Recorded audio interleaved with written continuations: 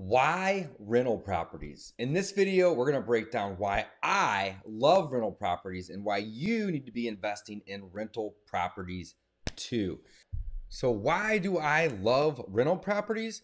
Well, it's easy. They provide what's called cash flow.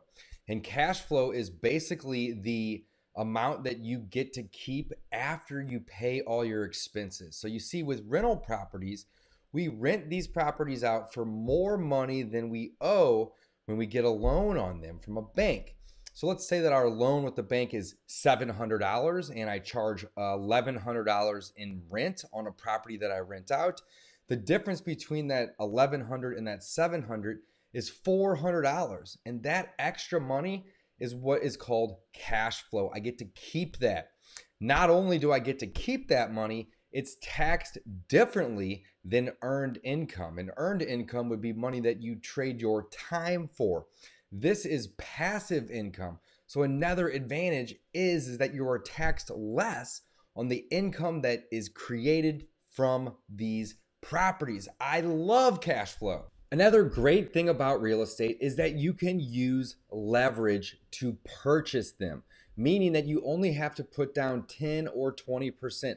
In some cases, if you're a first-time home buyer and you get an FHA loan, you only have to put down 3% to get into a property. There's not very many other types of investments that you can use that kind of leverage. So leverage is one of the key things in real estate that makes it great. Okay, now let's take a second and think of a rental property as a piggy bank, just like this.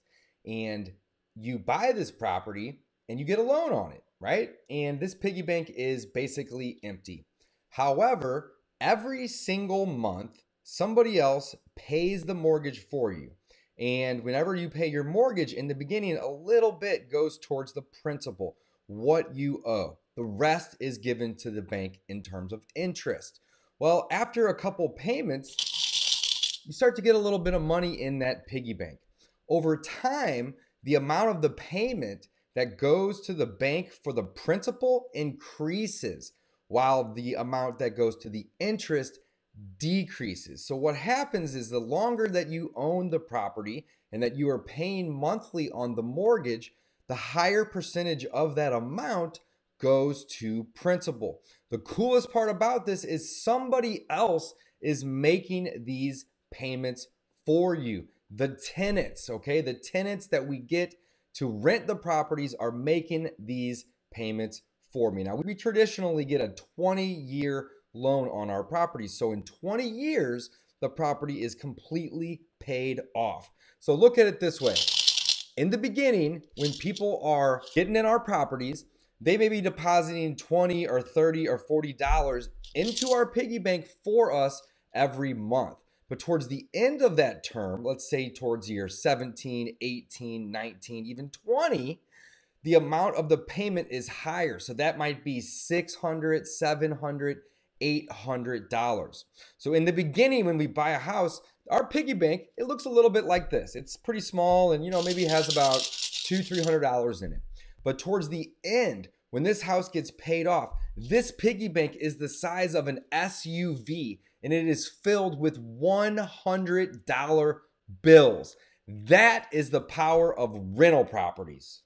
Did I mention that whenever you own real estate, you can depreciate it? What does that even mean? Well, when you depreciate a property, it's basically taking a portion of the value of that property and it's a phantom expense on your taxes. So let's say that you have a property that's worth $100,000 and it's a single family property.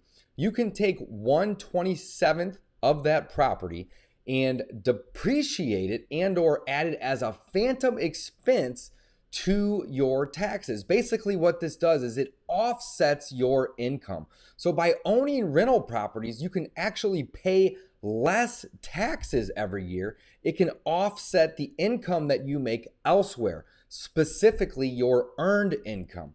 I love rental properties. Thanks again for watching, guys. Please like and subscribe if you haven't already. Also, drop a comment down below and let me know what your thoughts are on this video. Do you agree? Did you disagree? Or are there things that you like about rental properties that I didn't even mention? I'd love to hear from you. Drop a comment below, and thanks again for watching.